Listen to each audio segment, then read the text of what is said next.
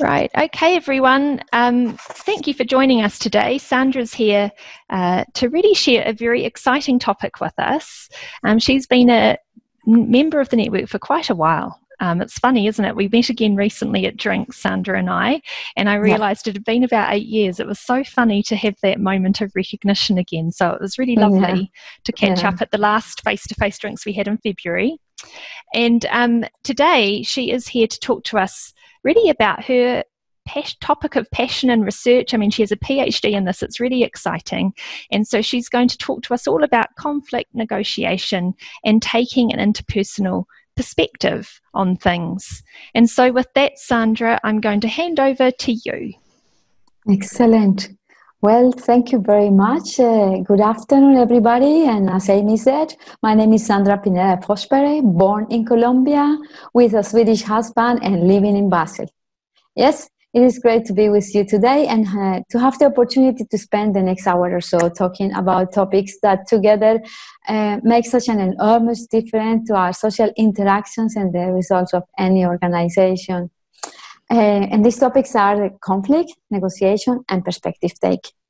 So now I don't think there is any part of an organization or any part of our lives that conflict doesn't affect. Whether it is personal conflict with friends, with the family, or conflict at work, be it with your team, with your manager, or with another colleague. It applies to everything. And if you think about it, having a solid, healthy approach to conflict resolution is probably at the heart of every sizable human achievement. And it always has been, since we all want peaceful lives. So we are going to be looking at a quote from Ronald Reagan. Next slide, please. And the quote states like this, as you can see, open quote, "If you can't handle conflict, you can lead. Peace is not absence of conflict. It is the ability to handle conflict by peaceful means." Here, Ronald Reagan is equating peace with the ability to handle conflict and making a leader's must-have competence. And surely you would agree, so do I, that this is an important competence to have. Now, this is clearly a gigantic topic. It would take more than 40 minutes to do it justice. So it's my goal today, even though we don't have that long together, to leave you feeling that this was the best 40 minutes you ever spent. That is my goal, to add much value to you as I possibly can in this session. We will cover some tried and tested ideas supported by research, including my own. And when these ideas are applied, they can really make a difference to our results by positively impacting our relationships and enhancing our work performance. So let us look at the introduction, at the structure of today's. The next slide, please. Thank you. So here we will be discussing then, as I mentioned, the three topics: conflict, negotiation, and interpersonal perspective taking. And then at the end, we will open up for question and answer session. These three concepts that you see here, they come from my book that I have written with contribution from Professor Roland Reichenbach from Zurich University. He himself is author of many books and an expert in the topic of negotiation strategies. So today, as mentioned, then we're going to look at the three concepts at a very concise level, and I will work just one characteristic, so the definition of conflict, and then one approach, one characteristic, and that would be how do we respond to conflicts. And in negotiation, we look at strategies, and then an interpersonal perspective taking, we look at practical steps, how to deal and practice perspective taking. Excellent. Then let us start, shall we? We start with conflict. Thank you. So, good. I have chosen this slide because conflict is something so real, and this picture is reflecting what we feel and what we are. So I want to encourage us, although this is a presentation lecture with interactive activity exercises, let us be ourselves. Also, let us let out this understanding that conflict is a reality and that we are to be ourselves in order to be able to deal with what we experience when we are having differences with others. Okay, so what is conflict then? Conflict encompasses far more than most people initially think. Yes, being unique individuals with particular interests and desires, living in a socially intertwined context, where we work, do business, engage in family life, and many other activities, we need each other to achieve many of our goals. And it is this interdependency in relationships that can trigger disagreements. Conflict develops when two people or more have opposing interests and different needs, express contrary opinions, and misunderstand each other. Whatever the conflict is, it can be extremely negative experience with unfortunate and even devastating consequences for the relationship. So, having said that, we still can link conflict. We can link conflict with hostility between, as I said, two people contending for tangible or intangible assets, be it money or a value or power, where the outcome often impacts power balance between the two people that is involved and control over the relationship. But conflict can also constitute a route to a solution and betterment of a situation when we know how to do it. So moving to the workplace scenario, just to be more relevant, we bring about not yet. So to the workplace scenario, conflict constitutes a significant issue in today's conflict management. And studies suggest that conflict management in the workplace have increased in recent times with no positive counter trends so far in sight. Moreover, interpersonal conflict at work is associated with anxiety and fatigue, particularly when employees only manage the upsetting issues passively. So, one challenge is to manage dispute properly, to mitigate the damaging effects of conflict on collaboration and productivity. Moreover, conflict damages businesses with high costs yearly, and studies have shown that 20 to 40% of a manager's working hours were used to manage conflict. Yeah, interesting, huh? Employees on sick leave due to conflict-related stress results in substantial healthcare costs, with parallel reduced organizational productivity and even personal loss. So, in light of the vast and often negative impact conflict exerts at different levels, it becomes evident that learning to address conflict constructively can be of great help for any organization and for our own lives. Although often a difficult process, a conflict can indeed become a very productive experience with positive results and improved relationships. We all commonly and instinctively judge conflict as bad, don't we? But it is quite common. But instead we could ask ourselves, how can I deal with this conflict in the best possible light? So let us look then at responses to conflict. There are 5 of them. And the funny thing is that commonly people say there are only two choices to conflict, either to fight or to flight. But in reality, there are many ways to respond to conflict. So today I will share a model that comprises 5 major tendencies used by people to respond when facing conflict. The tendencies are organized after concern for own gains and concern for the gains of the other. So if you see in the slide, the one who is avoiding and accommodating, those two are more interested in pleasing people, in satisfying others than satisfying own needs. And if we look to the other extreme, we see competing and collaborating. These two types of people are looking to satisfy self needs also. So we have also the compromising part. So let us look then to the avoiding approach. What is that? Well, the avoiding approach person shows low concern in both directions for himself and also for others, and then just runs away from the conflict. The accommodating person maintains the relationship at any cost. That means that the accommodating person have little concerns for own interest. And that's why you see this accommodating little friend carrying somebody else. So this is the typical person who carries everyone's burdens and the other people's faults. So it would end up surely in burnout or some kind of breakout. It's not advisable either. So then we move to the compromising approach. Here is a realization, okay, the only way here to solve this problem is just give and take. So let's see how much can I get from this person, and let's see how much can I give the person. So it's a kind of a negotiation halfway. And then the competing men here or women they always want to win, and will not let anybody overcome, and at whatever cost, I will win. That is the approach of the competing. And then the collaborating approach. That is, the collaborating approach is a two-win approach in a sense. That it means I want to win, but I also want to help the other to win.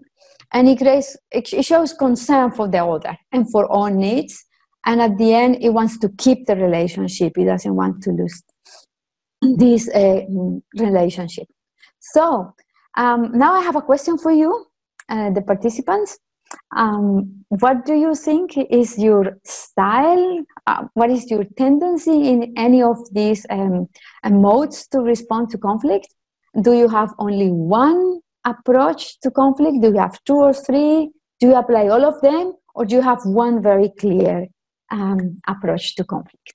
So I'm happy to hear your most common approach defining your style. So in this case, your style was accommodating, avoiding. What is the most common of them in your case? You have to know yourself.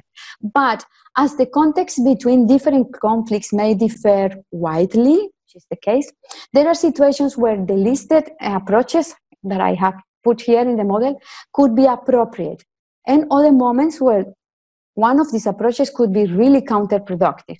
So although we may view a collaborating approach, as you see there, as something better or morally justifiable than, for instance, the competing approach, it is here important to note that we don't judge the different approaches from that perspective. Oh, this is good and that one is bad. Not at all.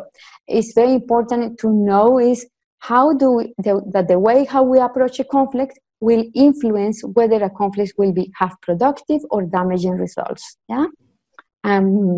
So, any question? I would like to move to the next part. Sandra, this is Caroline. Can you hear me? Can I ask a question? How are you? Hi, Caroline. Can I? Any other question?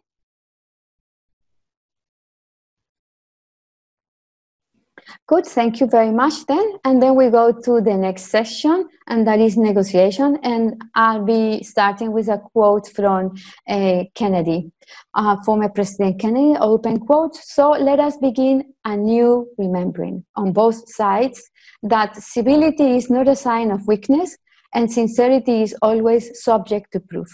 Let us never negotiate out of fear, but let us never fear to negotiate. So the above citation from Kennedy advises us to take a negotiated approach towards conflict and reminds us that fear should not steer our actions. The statements also affirm that a spirit of respect is a sign of strength that we are encouraged to embrace. So here, fear is a fundamental aspect in not wanting to deal with conflict or let it go. Yeah?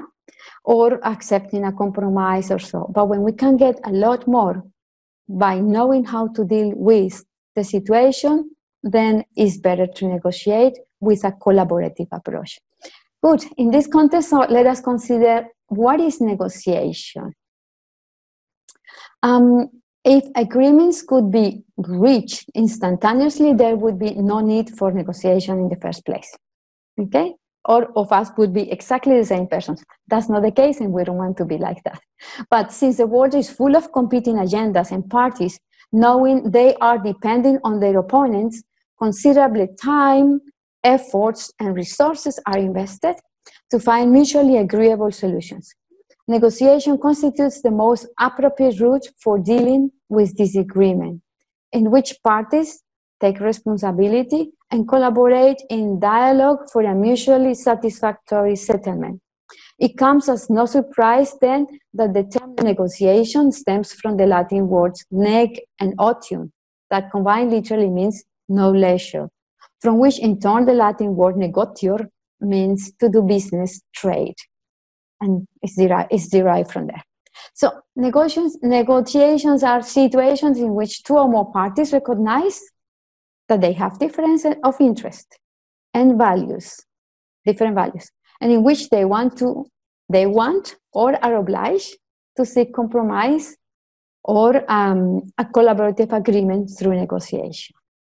So, having said that, then I would like to discuss a story that I will use as an illustration to discuss some strategies when we are negotiating. All of us are looking at a picture and there is an orange. I don't know if some of you already know the story, so bear with me, it's very short. So you see an orange there and I have a problem and I would like you to help me solve it. There's only one orange as you see in the picture and there are two sisters and they are fighting over the orange. So what would you suggest them to do? Anybody would like to comment on that?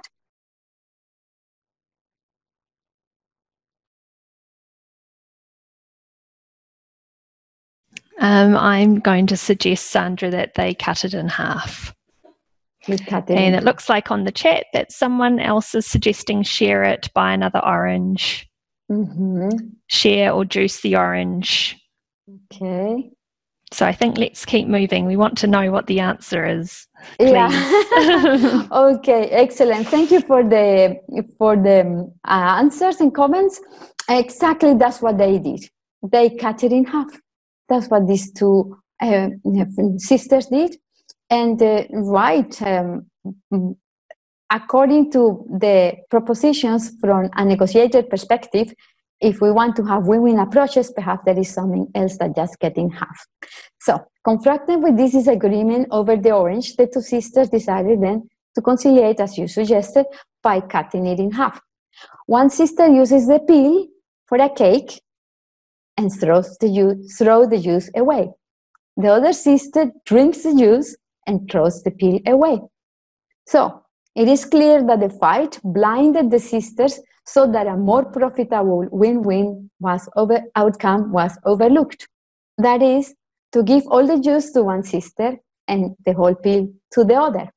If they would have separated the peel from the juice, the value would have increased for both sisters without being at the expense of either one of them.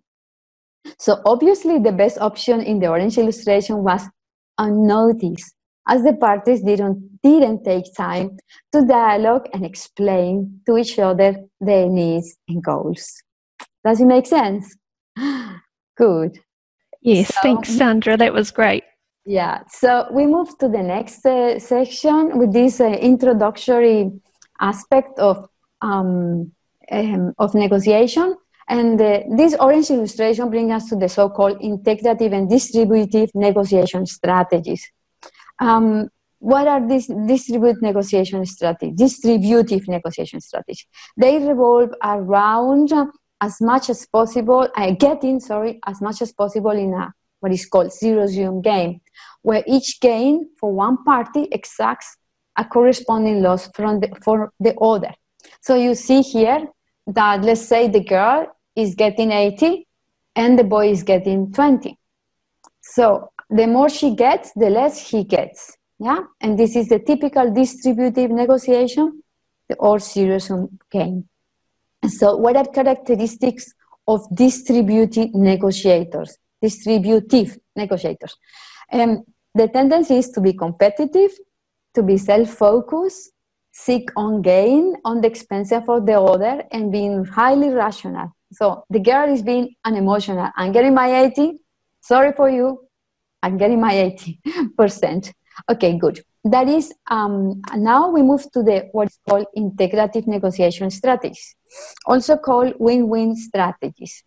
They imply mutual gains. Okay, as you see in the picture, the team is around the table and they discuss, they make notes, so they are collaborating and they become creative And so that is implying that we're looking for mutual gains that can result in greater gain for both parties than anticipated, which was the case proposed through the orange story. Yeah? If they would have talked about it, then they both would have obtained more from this situation that was conflictive. So characteristics then, I think I've already said, they are collaborative, creative, and they focus on what they have in common. And the distributive focus on what they have in the differences. However, warning, in real life, it is often not advisable to choose either integrative or distributive approaches in a negotiation. Indeed, most negotiation situations comprise both integrative and distributive strategies, and that negotiators may switch strategy repeatedly. And we'll look a little bit more now in the next slide. But so I hope it is clear with what is distributive and integrative. And then now we move to the competences that we need to behave in either strategy, yeah? Or to use both in order to have a win-win approach to any type of conflict. So that is called negotiation competences. Normally, I would say there are 3 key negotiation competences. In this case, I will look at the 2 of them. It's a model based on Manukin, a professor from Harvard. And then the third competency, which is the most crucial, I will deal with that in the last session on its own. So, proficient negotiators are not born. They need to develop a set of competences for achieving successful outcomes. In negotiation, some key competencies are listening skills, good questioning, emotions management, relationship building, authenticity and creativity, and some more. Particularly when finding a way to use key interpersonal competences for being collaborative and at the same time defending my own interests and goals, we need the 3 competencies I already mentioned, but now I will focus in these 2, which is empathy and assertiveness. So here, assertiveness, which is the red arrow, is used for advocating sorry, I did say red, it's blue. Assertiveness is the blue arrow and is used for advocating your own interests, whereas empathy is used for identifying the interests of the other. It's a tool for understanding the situation and how the other person feels. Okay, so that's how they work together.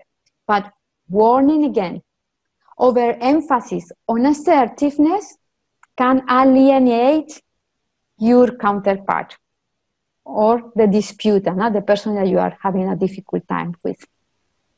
So if you go to extreme in using only self-assertiveness, it can become a fierce competition and a big fight.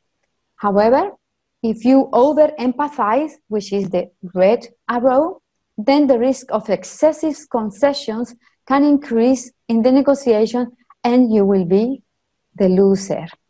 So, I propose that empathy, and it's important to be clarified about what empathy is, and then I propose that empathy involves an active and correct perception of the opponent. It helps you understand the opponent. Feeling like her or him, you can understand better. But it doesn't imply that to be empathetic, you have to be sympathetic. Or it doesn't imply either that you have to agree with what your counterpart is saying to you.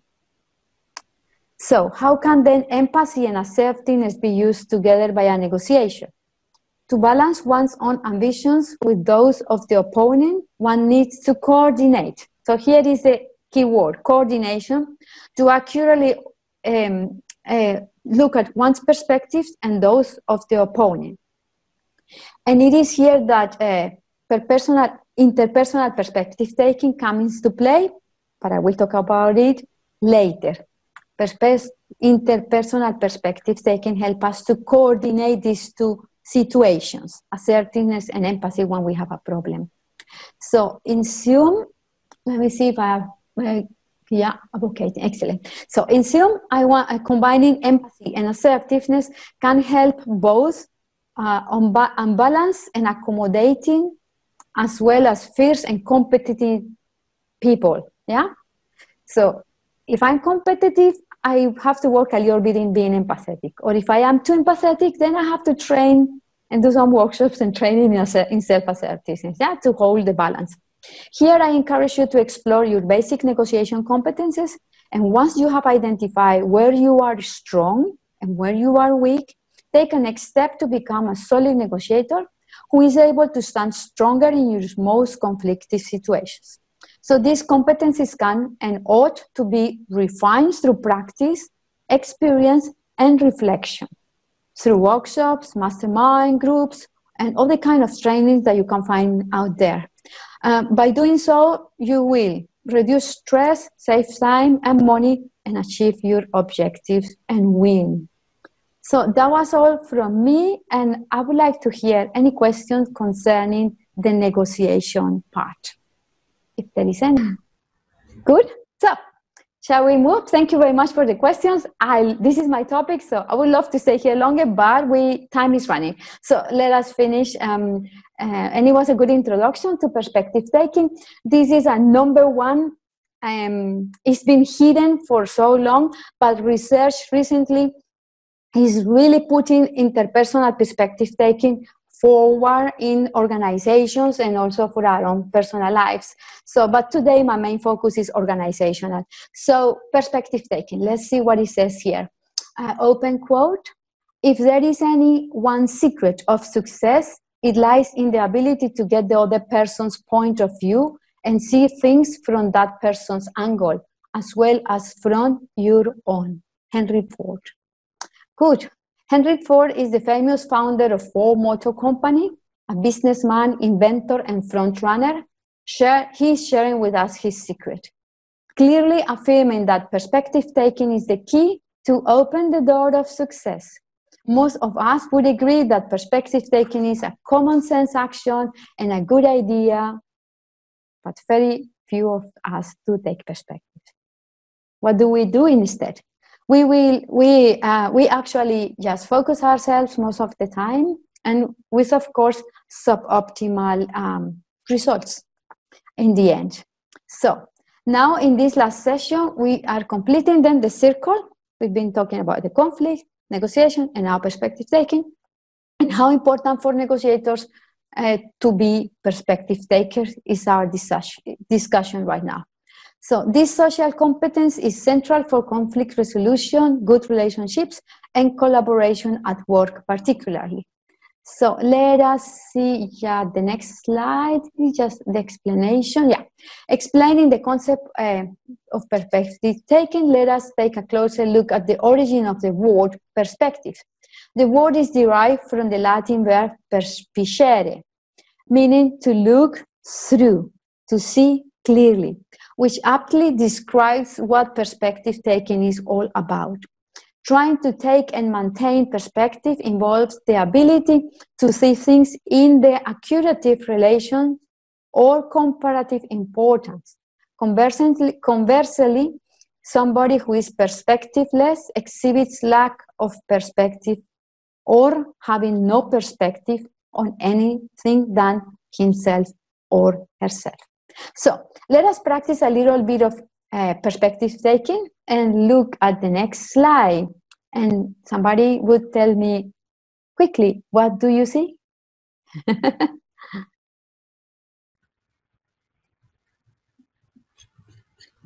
Somebody saw a duck and a dog, and then the second, a rabbit and a rabbit. Okay.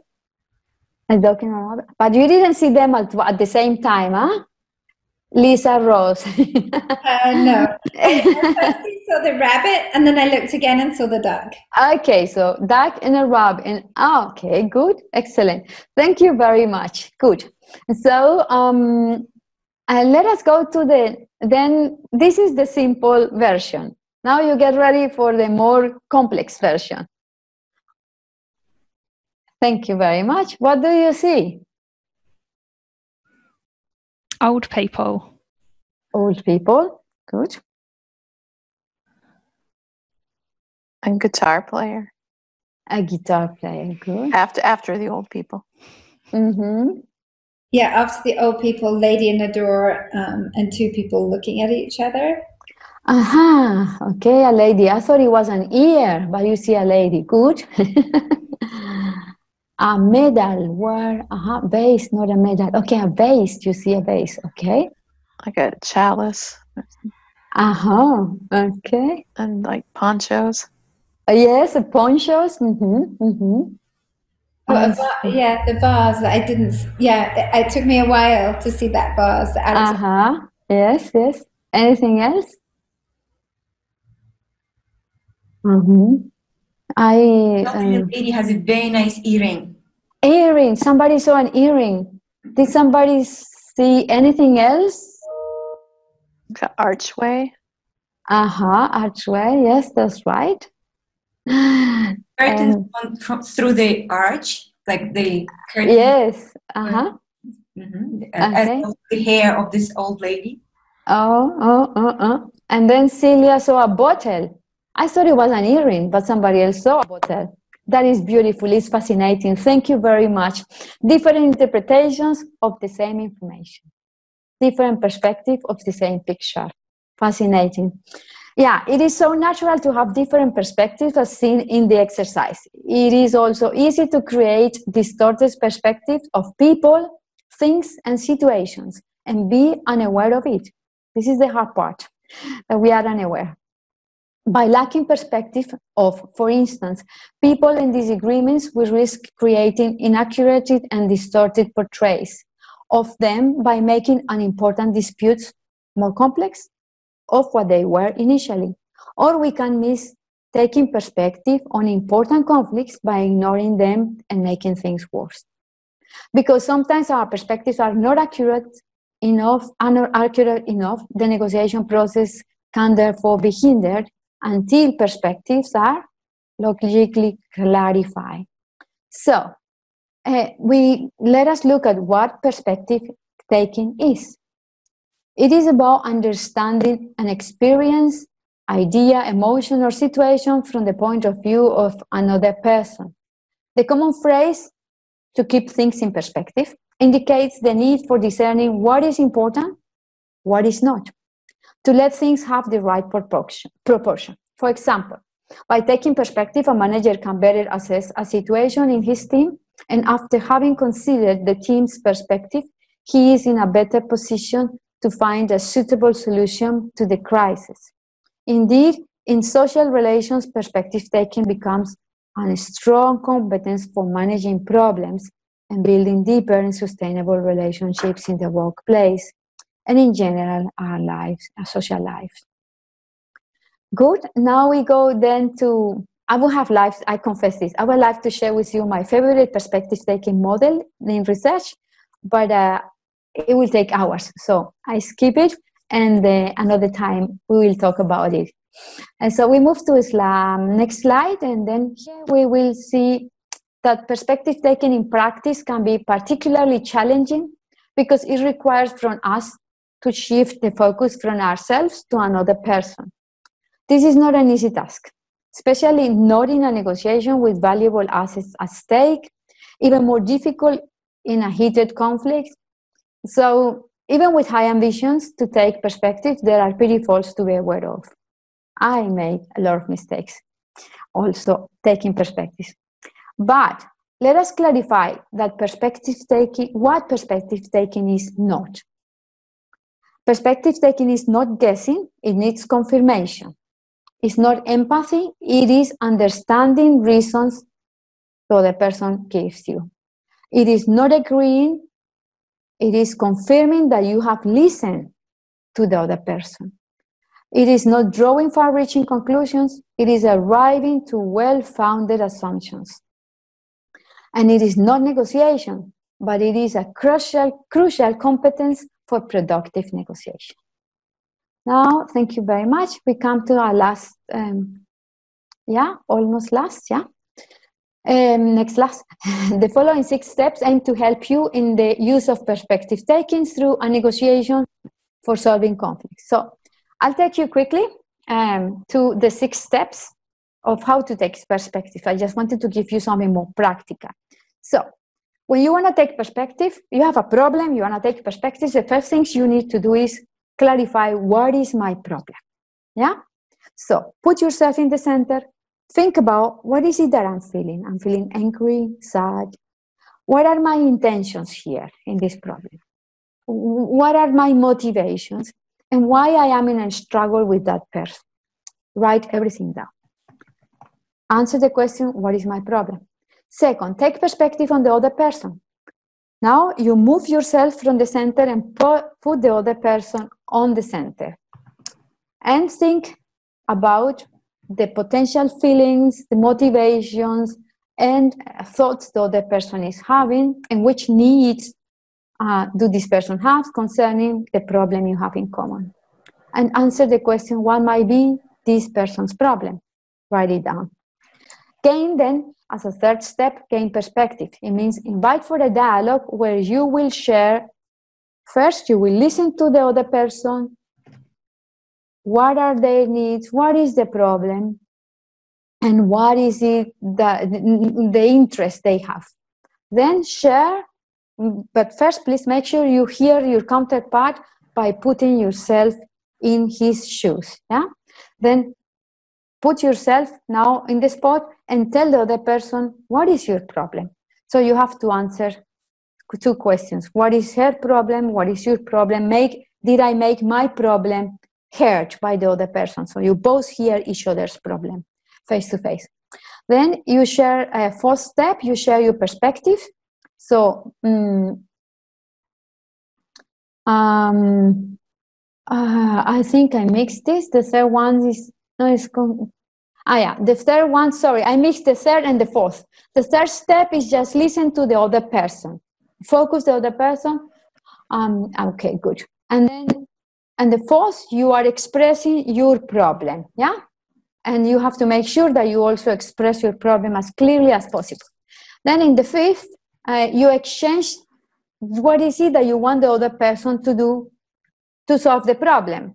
And you hear what is the other person wanting from you to do to solve the problem.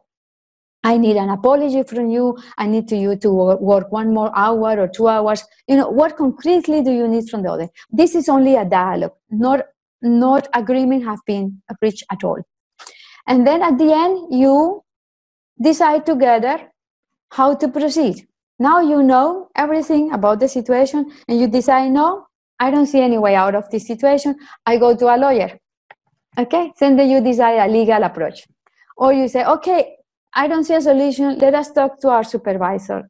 So you decided a mediated approach. Or you choose to do something that is cheaper and much more empowering, negotiate. Yeah, you sit down and say, let us negotiate, let us give it a try. So you sit at the table and begin the process. Yeah, begin the process of talking about a potential solution. Good, this is the end of the talk. I will make a summary now and then open to questions. Good. So it is like this what I want to say. An empowered negotiator understands conflict as a normal, inevitable social phenomenon that can be addressed with confidence and expectation. Negotiation is the preferred method for conflict resolution since negotiation empowers the involved parties to take responsibility for the conflict they created. They choose to engage in collaboration for finding a solution and assume responsibility for the outcome. Interpersonal perspective taking is a crucial competence that enables negotiators to gain understanding about the needs and motives of the opponent in relation to own needs. So I finished there. Why interpersonal perspective taking understanding? Because it helps you to be empathetic and to be self-assertive. Is the tool in between.